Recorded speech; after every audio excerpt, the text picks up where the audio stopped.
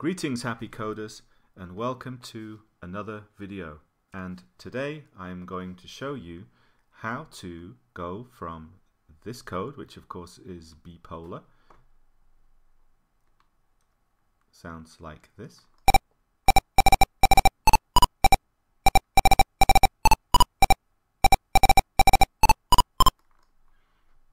copyright strike incoming probably, but anyway, not to worry.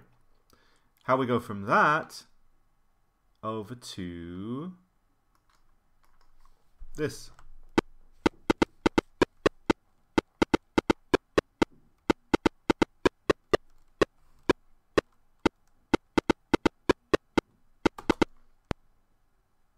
So yeah, basically what you can see here is in-game beeper music for AGD. Now, I did something on this a couple of years ago, I think, and not the first person to do it either, I'm sure.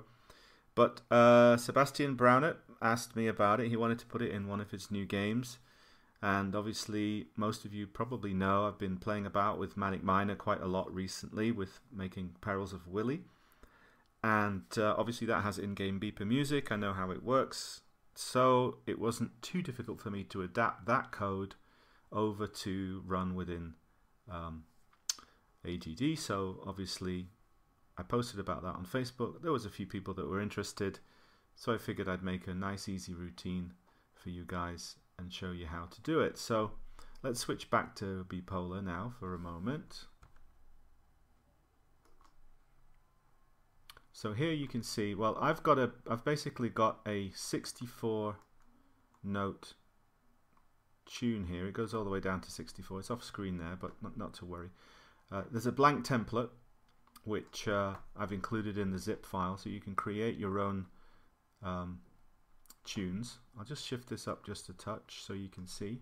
That's a bit clearer. So basically, to do this, you start off in Beepola, you use the ROM beep engine, and you create a track, a single pattern, which is 64 in length. I've got the tempo at 15. It doesn't matter because the tempo will be dictated by the code within AGD. And then you basically put your tune in here, and if you want to have gaps in here, you can. Slightly different to Manic Miner, this code does allow gaps in between the notes, so if you prefer that, then you can do that. Alright, so basically Beepola, there are full instructions. It's a really nice package, and I'll just check the credits, and indeed it's made by Chris Cowley, so great work. I've used this in other videos to show you how to make beeper music for the menu and so on, but in this case we're looking at in-game simple beeper music, something akin to what you find in games like Manic Miner and others. So exactly what tune you make is entirely up to you. Basically, you just create it in here. There are instructions. I don't really need to go into all of that. What I will do is show you now how to export it, and then from there to import it into AGD. That's the main thing. So assuming that you've already made your tune and you're happy, we'll now make the next step forward. So I'll just shift up a little bit here. So what you need to do is go to Tools, go to Compile Song. Address doesn't matter, border doesn't matter. We won't bother with that. It's gonna use black border by default. So yeah, I've made the code as small as possible, so there isn't an option for other border colors, but that's okay. Now you need to choose here output type song data only binary. Make sure this says ROM beep. The rest of this doesn't matter because we're going to convert the data. Okay, so we go into here, and I'm going to put in here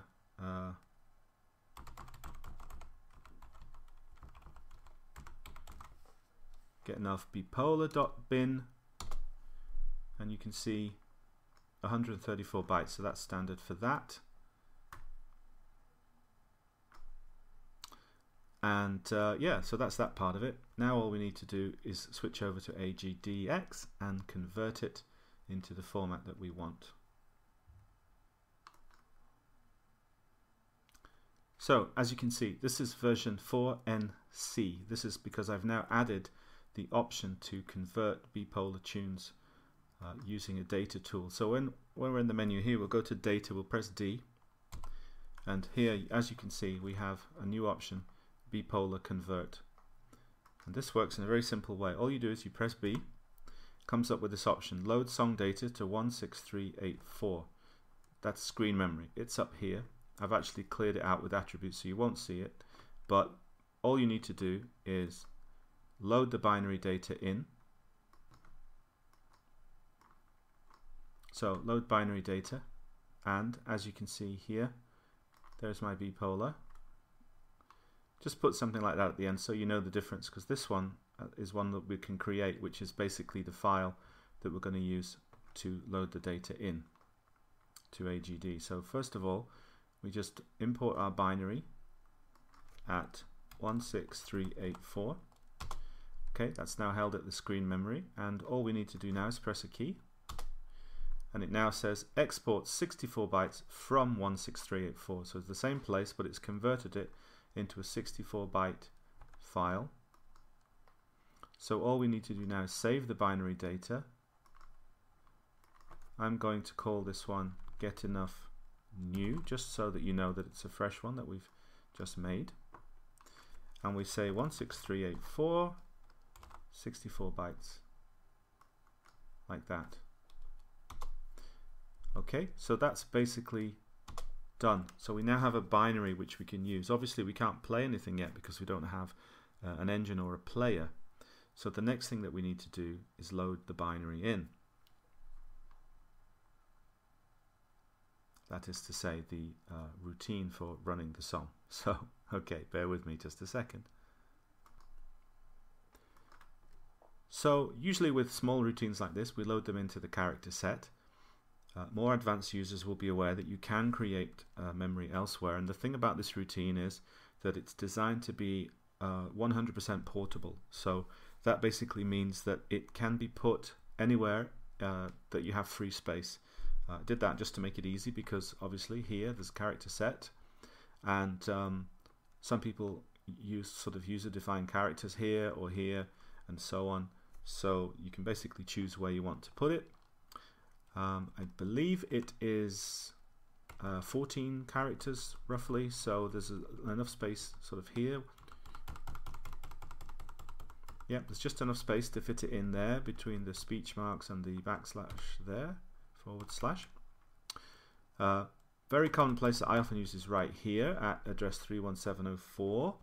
That would take us up to about here, but if you've used some of these characters, then you can start it anywhere further along here as well if you prefer. You basically need 14 characters, including the tune, so it doesn't take up a huge amount of space.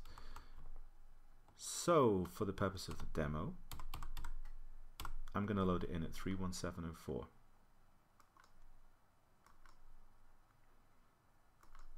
Here we go. So I basically choose Beeptune.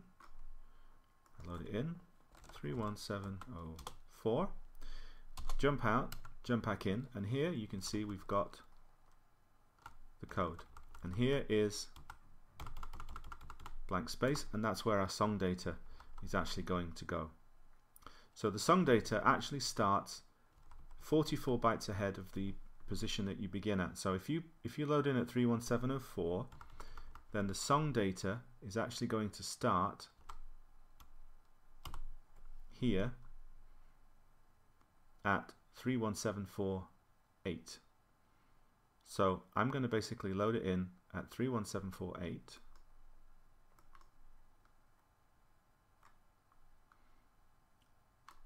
This one.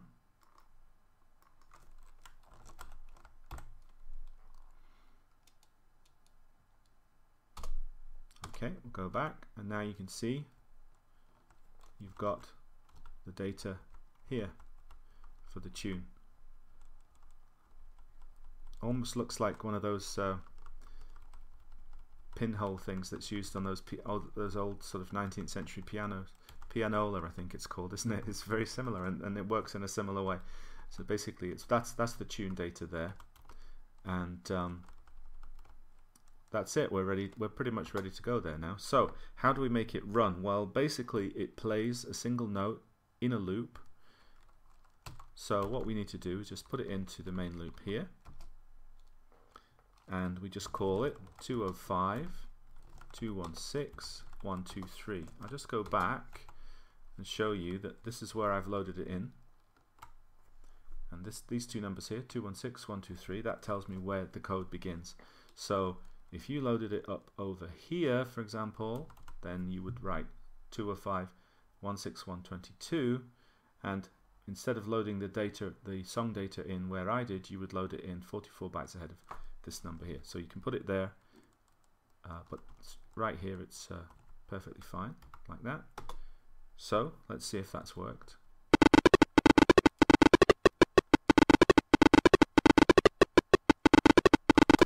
As you can see, that does actually work, but it is a little bit fast.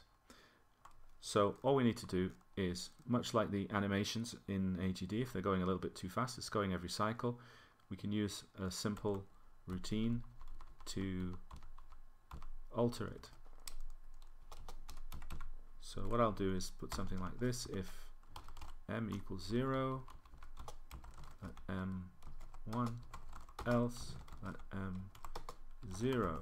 Okay, so those of you that know about slowing down animations, that's a very simple way to create a loop which will cause the code to be run every other step. Let's try it again.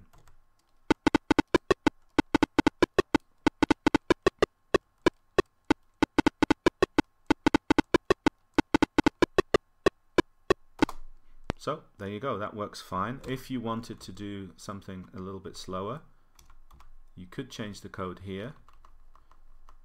Let's say something like, if m is greater than 2, let m equal 0, add 1 to m here.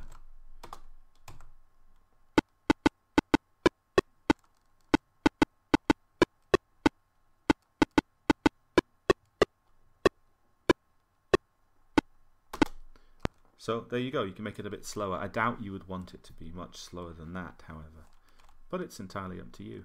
Okay, so that is essentially how it works. We can run a little test here just to make sure that it runs within the game and fast enough. So I'll just switch this over to a 1.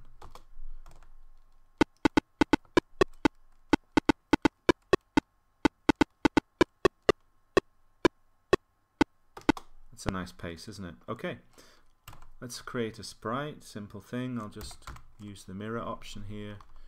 We'll just create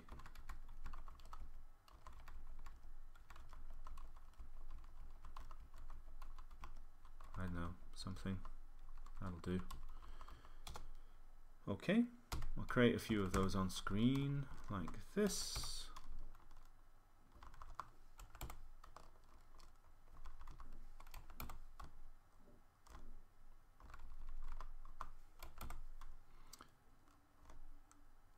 Okay, I'll switch templates on and I'll create bouncers, and I'll turn off collision detection and animation because we don't need it. And so if you now run it,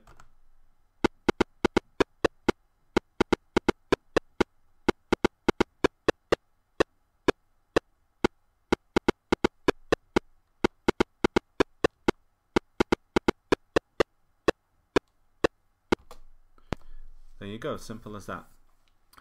Now, for more advanced users, we could add a longer tune, say 128, if we basically combined two 64 tunes together. Now, to do that, we need to change the code very slightly, and you can actually do that if you go to the character set here and you go one character ahead. You'll see this line here, this one right here. That is a binary 63, and that's controlling the number of notes, so it's like a mask. So if we change it to here, 127, that now means we're going to have 128 I should say notes instead of 63, so we basically double it. and that would allow us to load in a second tune. So let's try an experiment and see if we can do something with that. So I've just added a few extra notes in here. I'll let you listen to that.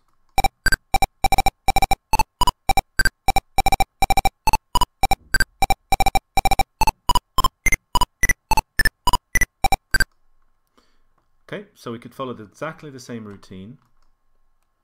Compile the song data only, ROM beep, there we go. Now we'll go to get enough Beepola 2, save that as a binary, that's 134 bytes. Now we'll switch back to AGD. Here we are in AGD, go to data, Beepola convert, load binary data, get enough Beepola 2, 16384, converted, file, save binary data, get enough new 2, 16384, 64 bytes, like that. And we know that basically now we just need to load it in here, and it will be 4 bytes ahead of this point. Sorry, it's going to be just about, well, it's basically 64 ahead, so let's just figure that out. So the original is at 31748 right here, isn't it? Yeah, 31748, and we're going to go across to just across here, 318, yeah, 31812. So yeah, that's the end of our data here, and this is just the residual character, the letter H, isn't it? That's the residual data, so we can load it in there, 31812. So if we load that in, 31812, that would be this one. I'll just remind myself which one is which. 31812. Okay, if we go back, we exit. Okay, there you go. So now you can see that there is now a 128 byte routine there, and I've set the mask here to be 127. So let's try that now.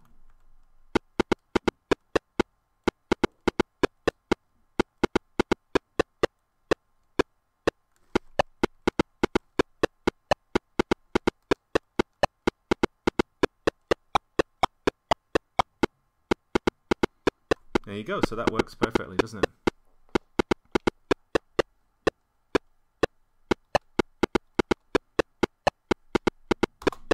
So that's just a slightly more advanced way. If you wanted to have a longer tune, again, just to show you, it's a very simple mask, so you can't limit the number down to say 196 or a specific number. It just has to be a binary number. So I mean a factor of 2, I should say, 63.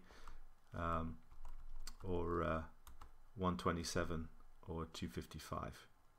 So obviously if I wanted a much longer tune, then I could put that in there. That would be 255.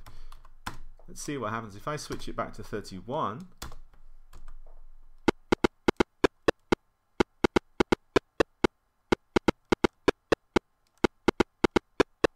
It's only playing the first 32 notes now. And yeah, you could change that mask to whatever you want, but basically 63 would be for a 64 note tune and 127, like that. Okay, so that is it basically. I think that'll just about cover it. All the instructions are in the file as well, so I look forward to seeing you guys making games with this little trick. So yeah, I look forward to that. And obviously at the moment, this is April 2020, the world is in lockdown, everyone's struggling, so I'd like to wish you all very good health and happiness, and let's hope that we'll all come through this safely. And in the meantime, happy coding. Thanks a lot. Bye bye.